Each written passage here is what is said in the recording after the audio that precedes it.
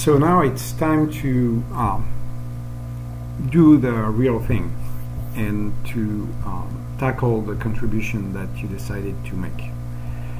To do that, we will do a presentation of the contribution.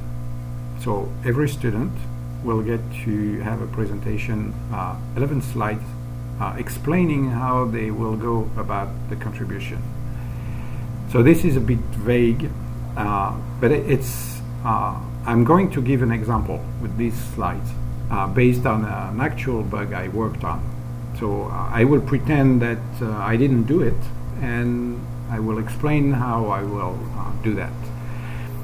The slides actually refer to slides that we saw yesterday during the contribution process presentation.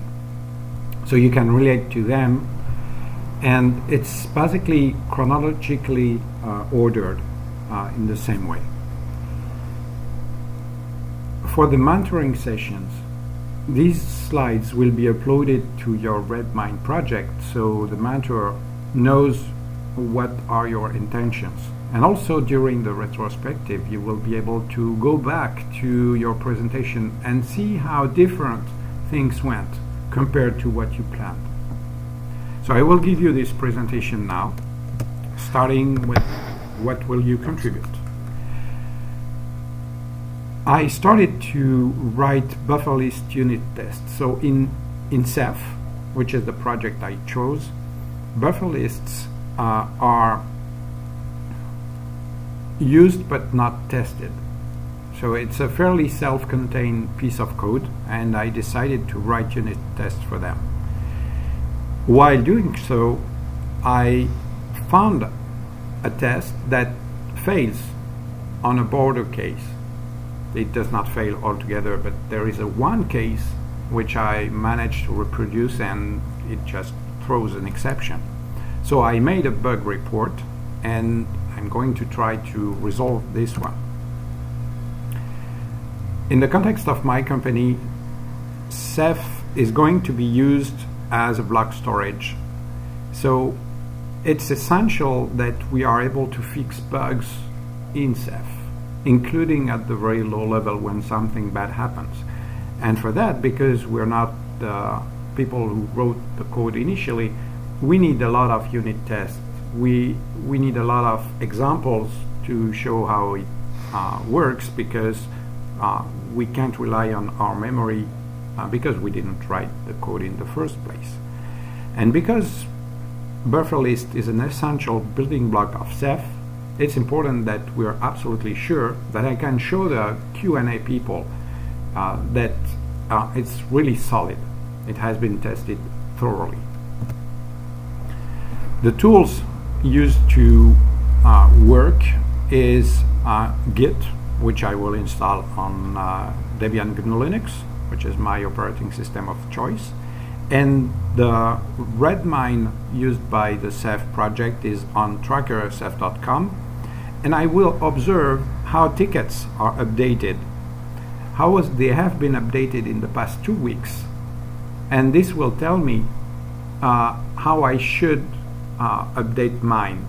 There are a lot of fields probably not used in a very consistent way compared to the documentation. So I will not try to read the documentation of the modules of RedMind, but rather observe the usage. And then I will go on irc-rftc.net ceph, and because I have because I move a lot, I have a shaky internet connection, I will install ZNC, a bouncer, to pretend that I'm connected all the time, and I will use the Quasel IRC client. My approach is verbose. I tend to speak a lot, to write a lot, and from what I observed in the ceph project, it won't be an issue because some people are actually like when things are explained. So I will explain what I do as much as possible. However, I tend to be very focused on my work, and I do not socialize easily on RRC channels or mailing lists. So I will force myself to socialize, in the sense that I will take an interest of about what other people do, or when there is some unrelated discussions on RRC that is unrelated to ceph, I will try to participate. I'm used to online relationships, so I will be able to see how people react. That will not be an issue. However, I'm not a native English speaker, so I will refrain from using any idioms or making any jokes. In order to engage immediately, I will declare the problem on tracker.ceph.com. Does not seem a good idea to first go to the RRC channel and ask, is this problem happening? Because it's not the way people do that usually. What I observe on the RRC channel is there are users who discover ceph for the first time, and they ask high-level questions such as, I have troubles installing ceph, or developers tend to say, I have this pull request, I filled this ticket. So I will declare the problem by filling a ticket on tracker.ceph.com. I expect answers, maybe, from Tommy Virtanen or Sage Veil, because the Git log shows that they were the last to modify the code. However, it was a long time ago, so maybe they are not so interested. So maybe I will have an answer. In order to make the problem clear, I will include the unit test snippet in the ticket. So I could add a link to the unit test, but it may be easier if someone just glimpses at the tracker. If the unit test is in the tracker, they will not have to click on a link. I suppose if someone is interested by the title of the ticket, they will at least take a quick look at the description. If the description contains the unit test, might make things really obvious. Then I will grab the contribution, which I learned how to do by going to the bug report, click update, click assignee, and select myself to be an assignee to the bug. So people know that I don't just declare the bug, but I intend to fix it. I've seen a few times that there is no strict rule in ceph about owning a bug, and sometimes fixes may be done without strict compliance to I must first own the bug. If someone owns the bug, I will not fix it, etc. But in any case, I will grab the contribution, so it lowers the chances that someone else fixes the bug for me. Then I will play with my network. It so happens that there is the first ceph meetup in Paris that is announced. So I will go there and talk about the work I do for as a ceph developer, and ask if there are other developers in the room. Then back to the project. Asking a question in this context is fairly difficult, because when it comes to code in ceph, people don't talk much about the code. The code speaks for itself. So instead, I will propose a patch. So instead of saying blah blah blah about this bug, should it be written differently, it seems a counterintuitive way to make the tests, which I think. I will just propose a patch and send it as a pull request via GitHub. It's not the only mean to submit a patch, but it's one possible way. And I will ask for review. So my question will be actually asking someone on RRC to review my patch. And maybe not someone specifically, but asking, is there anyone willing to review my patch? While waiting, I will build karma by keeping working on the unit test for the other functions in the file.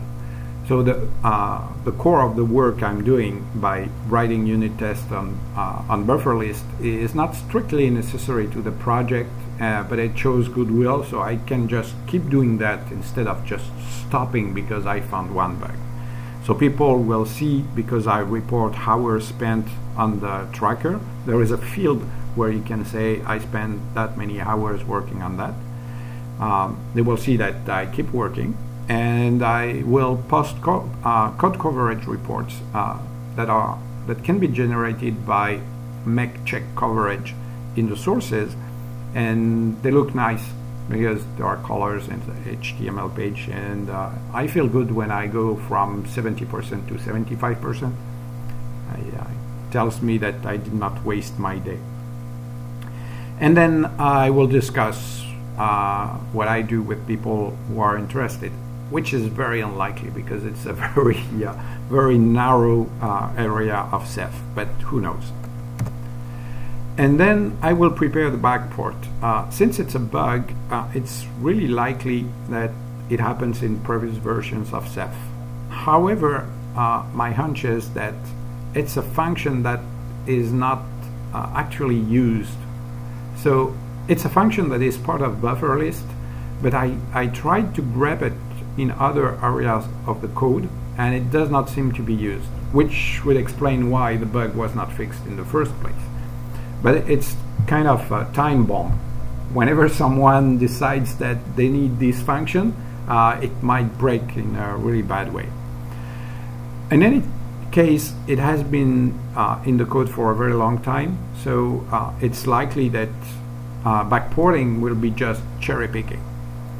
And to figure out the way to submit the patch to a given branch, I will have to ask on RC, because I don't know exactly how to do that. I mean, technically speaking, I see, but who is going to review what are the rules? I don't really know. So that's what I will do to contribute, and in the end, I hope that my contribution will be accepted, will be merged in master. And that's what I have. So that's an example of what you are expected to produce. I sent you via email an ODT file that contains the same slides, only with questions instead of the ceph example, and you will have 30 to 45 minutes to prepare the slides, and then you will present them and we will comment on them.